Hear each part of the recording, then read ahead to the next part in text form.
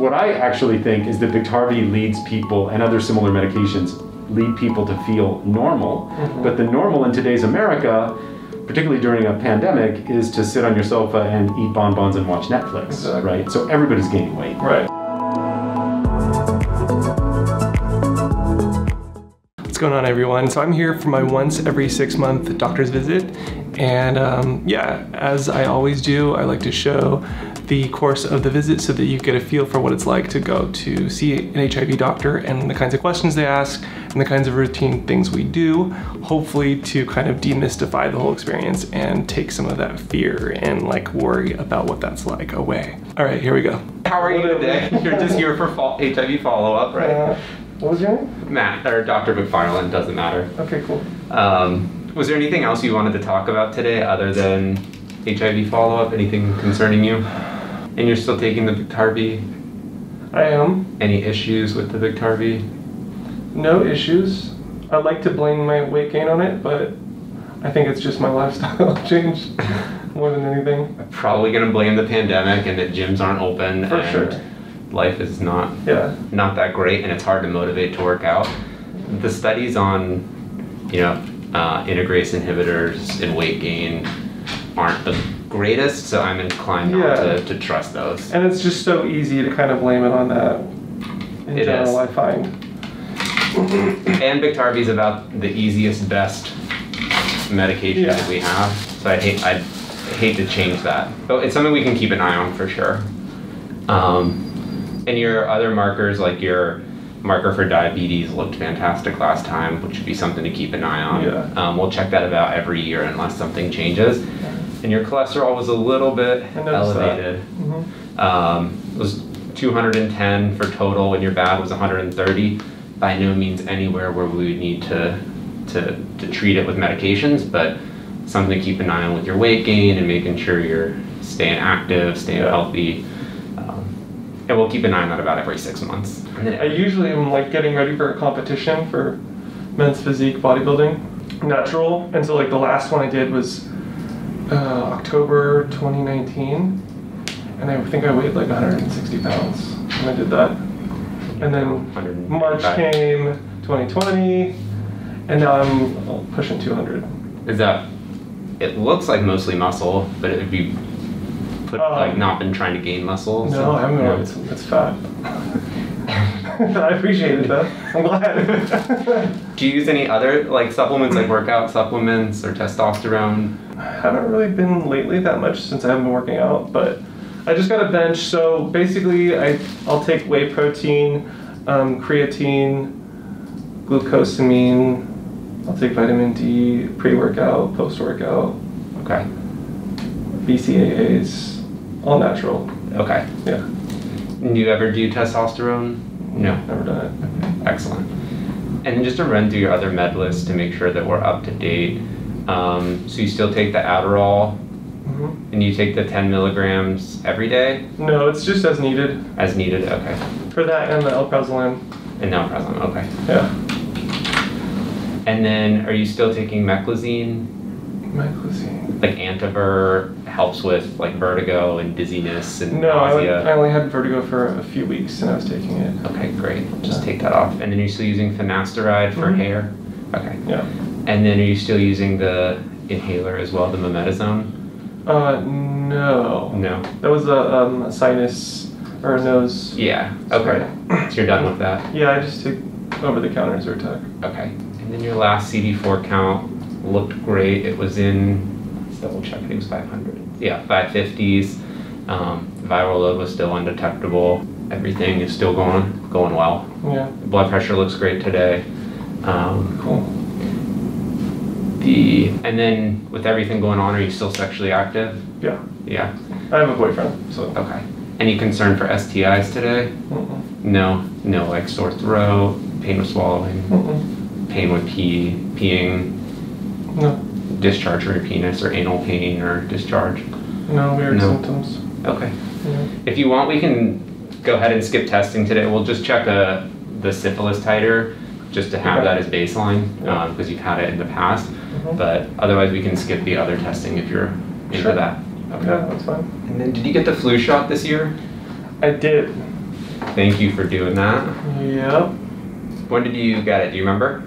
It's January now. Like November, October? Yeah, November, December probably. Okay. And then do you remember the last time you had a meningitis vaccine? I don't. Have you been seeing Jay for long enough? It's been at his old clinic, do you know? I think it was, well, it was when they were upstairs. When they were upstairs? Yeah. Let me just see if there's some immunization records I can pull over from the last chart. Because if not, you would be due for an additional pneumonia vaccine, the Pneumovax. You had Prevnar. They cover a little bit of the different strains of the pneumonia bacteria, and then a meningitis again. Just 'cause you need that every 5 years. Gotcha. Does that get recorded on the Helio app? It does. And whatever's on the Helio app would also be in our system, and I don't see a meningitis recorded. Probably because you've had it recently enough. I think it's Helio. I don't know. I've never heard to say that loud, so it's kind of awkward.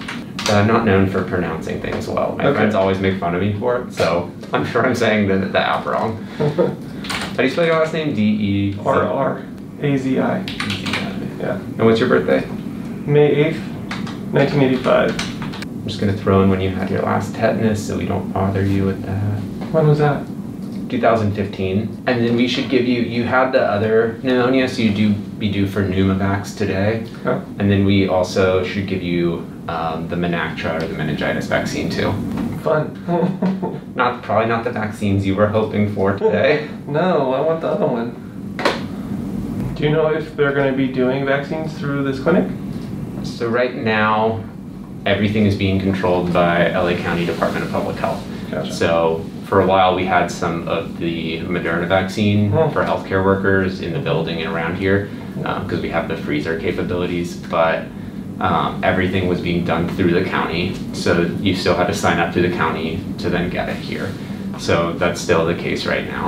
Unfortunately, it seems like now that we're opening who can get the vaccine, supply is becoming more of an issue. So I heard today that some of the vaccine sites in LA County are shutting down temporarily because we just don't have the supply. Okay. And thankfully, HIV does not seem to predispose you to getting it or worse outcomes.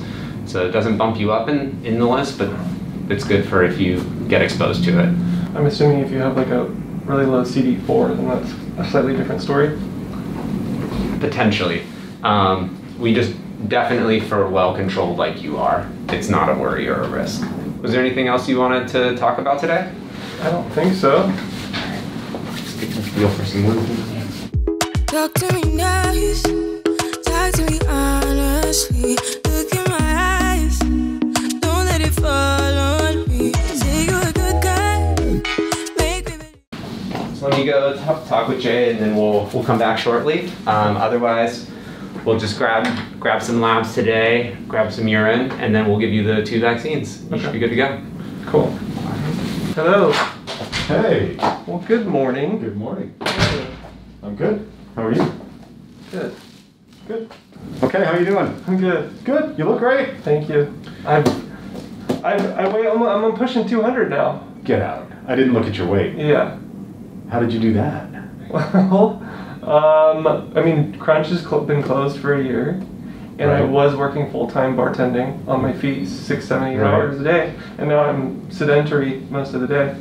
So I just got a Peloton, and I got a bench and some weights. Yeah. So what have you been doing to exercise? I tried to run for a while, and then I got shin splints. I tried to do just various things, and now I'm working like 60, 70 hours a week. So what are you doing for work? I kind of struggle. A lot of things. I'm working for my parents' manufacturing plant. They manufacture polyethylene plastic bags, tubing, sheeting in Orange County, so I'm commuting. And that's 40 hours a week. I'm assisting Miss Peppermint. She's a trans drag queen. She was on RuPaul's Drag Race. And we've become friends, so now we're also co-producing some things together and Fantastic. You know, working on that and getting that cash flow coming in. And then I'm also working with Carl Schmidt on Plus Life. So we have an ongoing relationship there, and then I'm doing my own social media stuff as well. Terrific.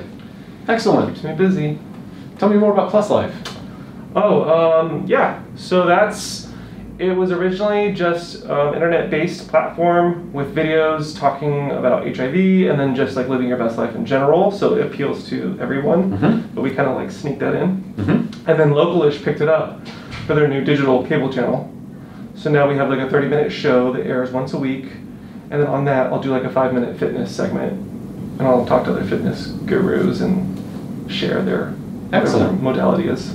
Excellent. Yeah. So when you said you're pushing 200, that's 200 pounds of muscle or 200 pounds of other stuff? Okay, that's 200 pounds of being sedentary. Yeah. Yeah, and it wasn't until like maybe 2 weeks ago that I finally got a weight bench and some 100-pound dumbbells. And the weight benches are not very expensive. No, it's not bad. We got one couple. The bike was expensive. It just takes up space. Is the only thing. Yeah. Ours folds up, although we leave it. Yeah, I leave mine propped up on the wall. And I got a Peloton too. So with that and the bike, just over a month ago. You know, if I get a routine going, then I should be fine. Yeah. When did you get the Peloton? I got it in December. And have you been using it? I have. I started, but not consistently. Okay. So you're not hooked on it yet. It's just I gotta figure out how to manage my time better. From Monday through Thursday, I slept 8 hours because I was just working. Oh, got it. So not 8 hours a night, but 8 hours total. Yeah. That's not healthy. No. So I'm trying to figure everything out. Okay. Yeah. Well, good. Yeah. Yeah, it'll be kind of interesting to see what happens to like what we choose to do when the gyms open back up again. Because now I've got all this stuff at home. I got what do you call it? A power tower, which is also pretty inexpensive. So you can do like pull-ups and stuff on it? Yeah. And you can do some other stuff. You can do like these little things when you this thing, and then you can do these things, dips. That's great. You can use it for cable-y stuff, but I haven't really done that yet. Yeah. I mean, but it's really that saves me 30-45 minutes going to and from, and why not? And I'm working from home anyway. I really like having that stuff at home. Me too. You know, you don't have obviously as much. Yeah. But it saves the time, and I've been using it. I'm on the Peloton every other day. Yeah. I had knee surgery a couple months ago, so I can't run right now. I will be able to run again, but not yet. Did you have an injury or just? I had a chronic injury that finally needed some attention. Okay. So I had a partial knee replacement. Wow. Makes me feel old. Not a full knee replacement, so I'm not quite that old. But so the bike is okay on it? Yeah. Good. So that's all good. So yeah, have fun with Peloton. Yeah. What else can we do for you, young man? I would love for you to talk about the FDA approval of the long-lasting... I'd love to. So last week, the FDA approved a medication with the brand name Cabenuva, and the generic name is cabotegravir rilpivirine long-acting. Okay. Kind of a mouthful. It is the first FDA-approved injectable HIV medication. It is, so there's kind of two trends going on in HIV therapy. But before I talk about HIV therapy, let me take a step back and talk about what we would ultimately love to do in terms of development of medication and therapies, and that is cure. Mm-hmm. So there is ongoing work on cure. Until we have a cure, we're just working on better and better therapies. Yeah. So you're on a really, really good therapy. You're on one pill once a day. It has, you tell me what it has for side effects. Nothing. Yeah. So, and it doesn't have any measurable impact on kidney health, on bone health, on cholesterol. There's, people are constantly drilling down and trying to find out if there's a downside to medication, but they're having a really hard time with Biktarvy. Yeah.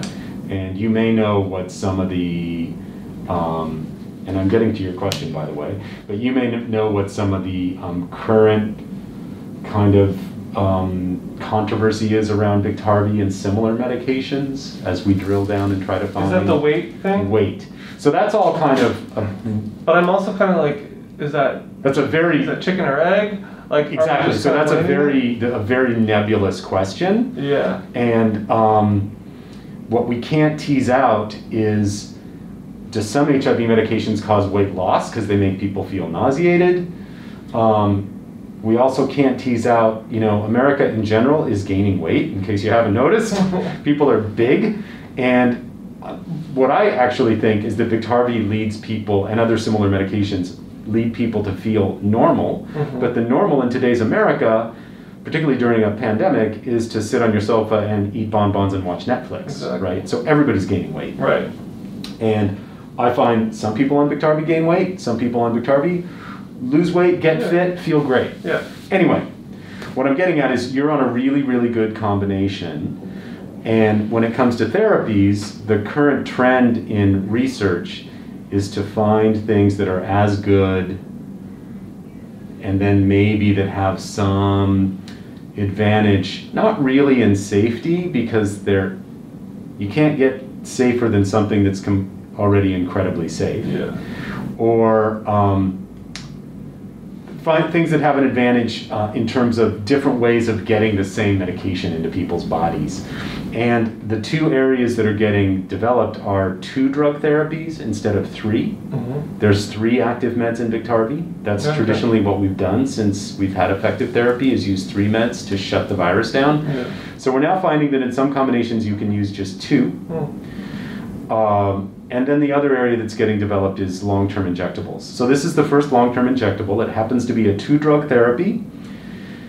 It's exciting to have a new delivery system, so injections instead of pills. It's not new in the sense that these are new classes of medications. These are the same medications, just delivered by a different mechanism, different route. And that may be appealing to some people. There's more work going on to develop other long-term injectables. I don't think we'll have anything available for several years, so this is the first one. When it was approved last week, it was approved to be given once a month.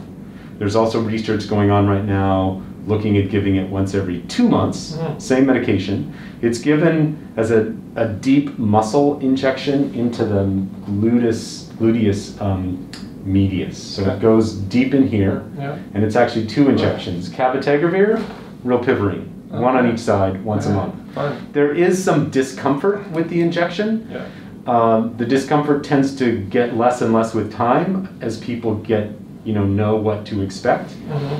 And I don't remember if you've ever had a deep injection in your butt. What's syphilis? Like penicillin? Yeah, exactly. So it's kind of like that, maybe not quite as bad. That's what people tend to say. And for some people, it's appealing. They would prefer not to take pills every day, and they would rather just get a shot every month. Again, hopefully within the year, we'll have approval to give it every 2 months instead of every month. It is given in the office, so it does require an office visit. Is that a logistical concern about having more and more people coming in and out on a regular basis? It's a logistical concern, particularly during COVID. It's also a logistical concern in the sense of, so what we do now is we see you like twice a year, right? And we draw some blood and we give you Biktarvy, and then you go home and who's responsible for you taking the Biktarvy? I am. You are. So, we see you later and hopefully everything is good. You're taking your Biktarvy, all your labs are great. It's a little different though now that it's this injection that we're now somewhat responsible because what do we do if you've got an appointment to come back in a month for your injection and someone doesn't show up? Then we have to chase them down and say, hey, you've got to get in here within a week. Otherwise, there's issues of having drug levels that are not ideal. So it's exciting that we've got new regimens available, new modalities. It can appeal to some people. And the real hope is that the real goal, I think, as you know, with HIV is to get everybody to undetectable. And what's the name of the show that you're doing again? Plus Life? Yeah, so you probably talk about that stuff with Plus Life. That essentially, you get to undetectable, all of life is open to you in all of its fullness, right? But not everybody with HIV is able to get there as easily as others. So we give you your Biktarvy prescription, you take it every day. Not everybody's going to do that. So people that don't have a secure place to live, they find it hard to keep their meds. Women in particular who live with HIV may not feel safe to have their medication in their cabinet where somebody else may see it. or people that have, you know, more shame around HIV may not want to look at their meds every day. Yeah. And that can get in the way of people taking their meds and then getting to undetectable. And if they're not going to get into undetectable, they're not going to have their full range of a healthy life. So it's nice to have other options, and it's a good sign that we're going to have other options yet in the future that maybe every 3 months or every 6 months. They're even looking at things that are given by a little injection or a little incision with an implant once a year. Okay. So that's what's going on research-wise. Yeah. Was that a long-winded answer to your question? Great. Thank you for joining this interview. Yeah. I hope you didn't mind me talking for about a half an hour nonstop. Okay, kiddo? Yep. Okay. Let's get you out here and get some blood out of you. Okay.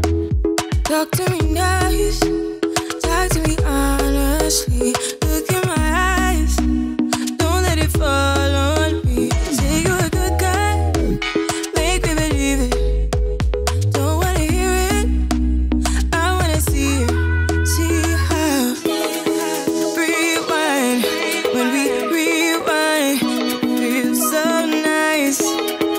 We time, you I know how to make me feel right. I can't help have this sweet talk.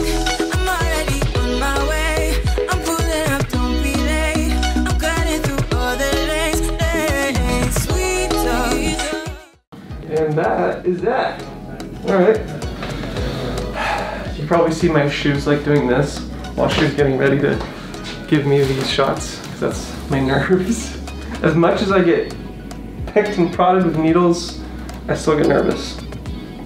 Okay. I'm gonna do this urine, and then that's it. We're good to go. Bye, guys.